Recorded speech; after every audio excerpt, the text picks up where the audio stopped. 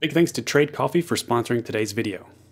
All right, welcome to my daily commute in my Tesla Model 3 using Autopilot. I wanted to do this video so you can ride along with me and just see kind of how Autopilot reacts in certain situations in 2020. This was filmed one of my last commutes before quarantine started. So I thought this was a good day to do it because it's kind of dark outside. It's early in the morning and it's raining a little bit. I remember my last video that I did with featuring Autopilot when I talked about Autopilot versus OpenPilot.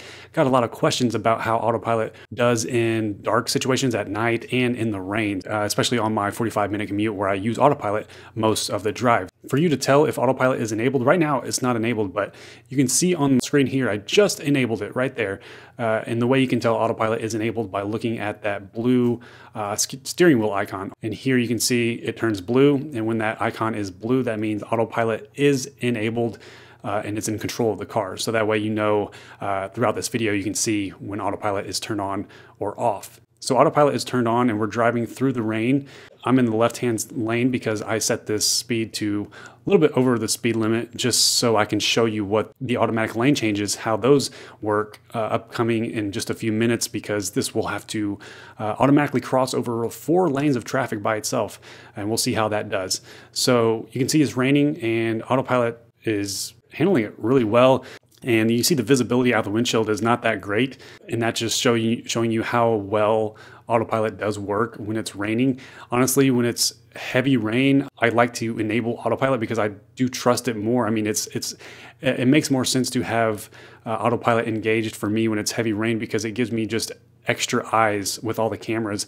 And if Autopilot does run into an issue, it will alert me, it will disengage and tell me to take over anyway. So it is kind of scary when you lose eyesight at times like that. Autopilot can surprisingly handle it better than the human eye can.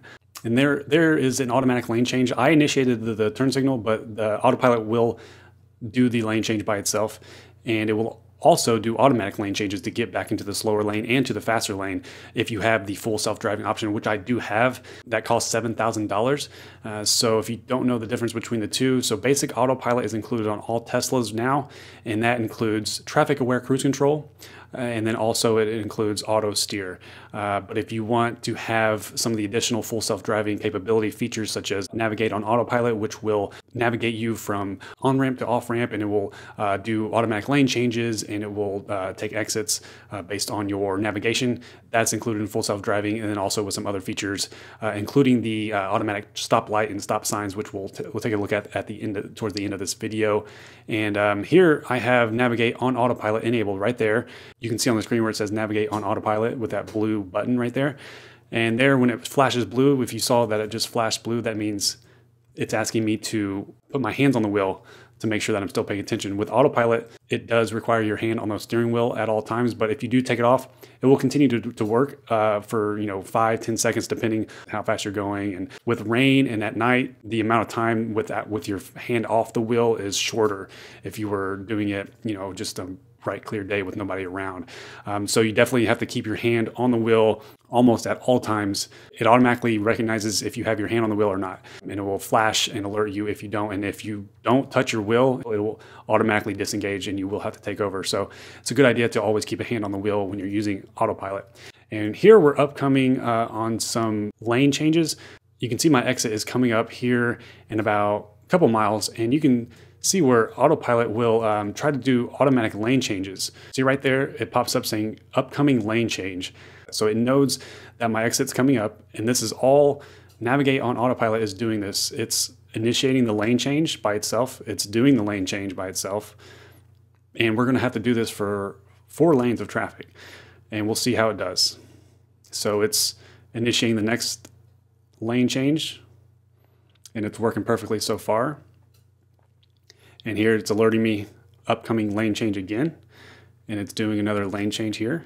The automatic lane changes in Tesla Autopilot, ever since version 10 of the software, have been really smooth. They definitely improved and almost perfected the lane changes with Autopilot. I mean, even when you initiate it manually, if you turn the turn signal on, it does the lane changes really quickly, and it does it safely. I mean, it knows based on the 8 cameras, the 8 surrounding cameras, and the 12 sensors and the forward-facing radar, all that combined, it has worked 100% of the time, the lane changes. I mean, it doesn't make the lane change if it's not safe, but it does it very quickly, and it always stays within lane. And you can just see right there, it lane changed into all the far right-hand lane from the left-hand lane by itself through 4 lanes. And now it's taking the exit by itself based on my address, my navigation. Autopilot has been engaged this whole time. It took the exit, it merged. It's going to merge here. So it's still engaged, and it merged onto the new highway. And now we're going to get back in the fast lane, and I'm going to speed this up a little bit more. We're going to go pretty fast because this is just pretty simple stuff when it comes to autopilot. It's just staying within the lane, and it keeps the speed that I set. And I'm keeping in the left-hand lane because I know that I am going faster than most people in the right-hand lane. But based on your speed, autopilot will go back into the slower lane. I thought right here maybe autopilot would go back into the slower lane, because usually if it doesn't detect anybody in front of you, it will automatically put you back into the slower lane, which it did not. I don't know why. I don't know what criteria it uses to determine whether or not it puts you back into the slower lane. I think it's because I have my speed set pretty high. And so if it was set lower, I think it would go back into the slow lane, but it kind of knows there are vehicles up ahead that I'm going faster than. And then you can see somebody merge right in front of me. Autopilot slows down. Never had an issue. I mean, it always keeps a safe length. I set my follow distance to 2 car lengths. If you put it anything higher than that, I find that people will just overtake and pass you so easily. You can see it's not heavy rain this whole time. It's been drizzling, but absolutely not like crazy heavy rain. But so far, this whole time, the rain has not affected cameras at all. And sometimes you'll run into situations where the rain will cover the cameras, and really autopilot will not be, it'll give you an alert and say autopilot is not available due to reduced visibility on the cameras. So far during this drive, that has not happened. It has not had that issue at all. So that's good. And usually it doesn't, but there are some times where I think fog affects the autopilot cameras more than rain does usually.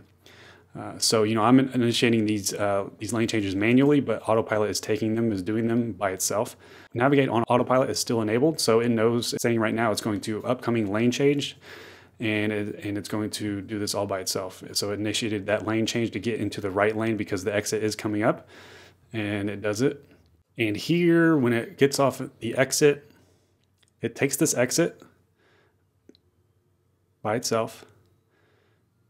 And here it's going to say, you see it on the screen, it says navigate on autopilot ending in 25 feet because I have to go left and it's not merging onto another highway. So now I eventually brake right here. And when I brake, it automatically disengages autopilot. So now we're on a highway that's not a typical interstate.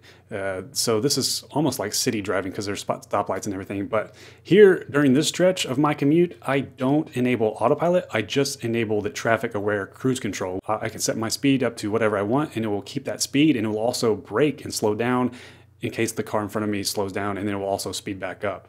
All I have to do is steer it. I do this because on this road, as you can see, a lot of people go faster than normally, and autopilot, when you have autopilot enabled, it limits your speed to 5 miles over the speed limit. So on this road, my speed limit would be limited to 60 miles an hour on this road because the speed limit is 55. And if you're on traffic aware cruise control like I am, it will let you set your speed limit to higher, whatever you want. Right here, you can see this truck. This bed is definitely it's in my lane, the back of it, right there, and it's sticking out on the right. And autopilot, or I should say, traffic aware cruise control detected that, and it automatically slowed my vehicle down. You can see right here. So right here, you can see autopilot starts slowing down.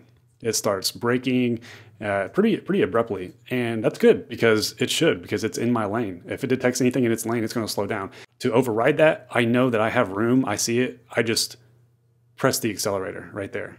And once I press the accelerator and I'm back and I moved past the obstruction or whatever it's in my lane, it will continue on and set its speed back to whatever I have set. So now it's back to normal and we're driving under traffic aware cruise control right now. Up here is a very interesting scenario, and this is kind of something I wanted to test and why I did it on this drive as well, because it turns into a single lane because of construction. And right here is when I enable autopilot, right there. Okay, you see the blue icon is lit up, so autopilot is enabled, and you can see it's moving into a single lane. Now, one thing I do not like about autopilot, it will automatically center in whatever lane, even though this is a widening lane. This is usually a problem on merging lanes when you're merging and the lane is super wide and then it narrows. On the wide part, it wants to center itself no matter what. So you can see here, it turns to the left and tries to center itself right there, because it thinks this lane is a wide lane. It thinks the yellow line here on the left-hand side, it wants to take up this full lane. I wish that it would just keep and hug to the right lane marker instead of trying to center itself in a wide lane, because it should just stay to the right. It should just stay where it's at. It shouldn't jerk to the left right here. And eventually that will be fixed. Okay, here's when it's normally a 4-lane highway, and they've condensed it into a single lane both ways. And so these lanes are super, super narrow, and it's going over a bridge. So there's a guardrail on the very right, and then you got oncoming traffic immediately to the left. It's early in the morning, there's not much sunlight, it's pretty dark still. You got shining headlights, and here's a semi truck, and all these cars following behind it. You got this guardrail on the right-hand side, and it took it perfectly. I mean, it handled it absolutely perfectly. Let's go back. I'll let this play out again. And you can see, if you look at the Model 3 screen here, you can see the sensors are going off. Super narrow lane, doesn't have much room to work with. You got oncoming traffic with headlights, and you got this guardrail right on the immediate right of it, and it's centering itself. There is no sway back and forth. It stays in its lane, perfectly centered in that narrow lane. And maybe that's why. That's the thing about autopilot and Tesla. It does a very good job at centering between lanes without much movement. It stays really steady. So I thought that was a really good example of showing off the impressiveness of Tesla Autopilot with that single lane road, narrow road with construction, and especially with a big semi. Semis take up a lot of space, and I think I trust Autopilot now more than I do myself when I'm going through those narrow lanes. So now we're back on Tesla Autopilot, and this is something I want to point out that some people may not know. So Autopilot's enabled, right? But I'm actually pressing the accelerator because I'm going faster than I have my set speed. Like I said earlier, Autopilot's limiting my speed to 60 miles an hour. But I'm going 75, just to show you that when you have autopilot enabled, you can press the accelerator and you can go as fast as you want, but it's going to show you, it's going to say right there on the screen, it says cruise control will not brake. Accelerator pedal is currently pressed. When you're pressing the accelerator pedal, when autopilot's engaged, it will not automatically brake. It will stay within its lane, but it will not emergency brake. But I just wanted to point out that you can do that. And that's pretty much most of the drive. So I drive at least half the trip with autopilot engaged, and then the other half with traffic aware cruise control engaged. Now let's take a look at the new automatic stopping at traffic lights and stop signs. Okay, so this is a video I took recently last week. This is after I got Hardware 3 computer installed and the new update that stops at traffic lights and stop signs. The thing with this though is it slows down at any traffic light that it detects, no matter what the color is, green, yellow, red. If it detects a stop light, it will start slowing down. Right here, look, no matter what it is, this is a railroad crossing, it will start to slow down. You can see right here, it starts to slow down. It says slowing through traffic control. Use accelerator or gear stalk to continue. So basically when it does this, you just press the accelerator pedal, you tap it, or you tap down on the right stalk to continue through. And so here it slows down for the green light. You can see that it's green. It shows it right there on the Model 3 screen. It slowed down even though it was green. And so I had to just tap the accelerator to tell it, hey, proceed through. This is sort of interesting because this is beta. This is sort of like Tesla owners are training the Tesla, the neural network, okay?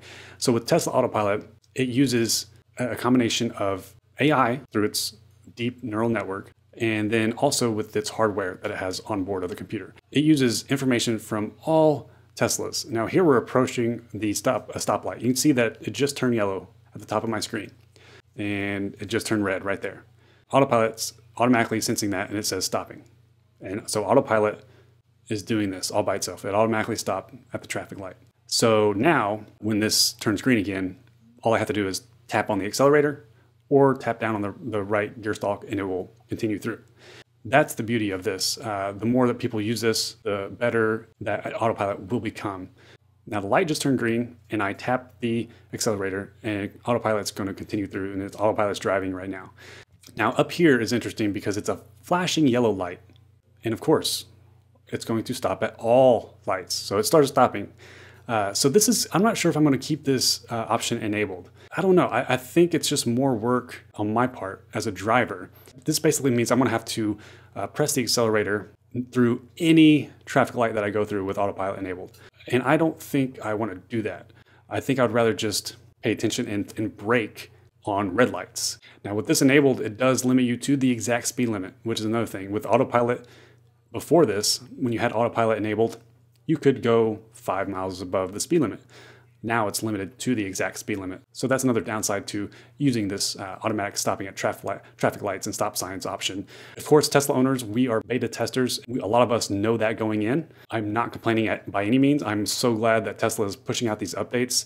It really means that they are working towards that full self-driving option that's hopefully coming in the near future. And speaking of my commute, the only other thing I love just as much as Tesla Autopilot on my commute is my coffee. And that brings us to today's sponsor, Trade Coffee. Whether you're staying home or commuting to the office, the last thing you want to do is wake up and realize you have run out of coffee. Well, with Trade, you can get coffee from some of the nation's top roasters delivered directly to your door. First, you take their quiz to tell Trade how you like your coffee, and they will curate coffee matches just for you. After that, choose your delivery frequency and your coffee will appear at your doorstep, fresh from the roaster. Finally, you rate your coffee matches so that Trade can continue to satisfy your particular taste preferences with coffees you'll love. You can experience the future of coffee with Trade by being one of the first 100 viewers to click the link below to get 30% off your first bag when you sign up. And even better, free shipping is included. The coffee beans I've gotten from Trade have always been fresh and delicious, and they're the perfect companion to my long commute. Be one of the first 100 viewers to sign up at the link below to get 30% off your first bag of coffee from Trade.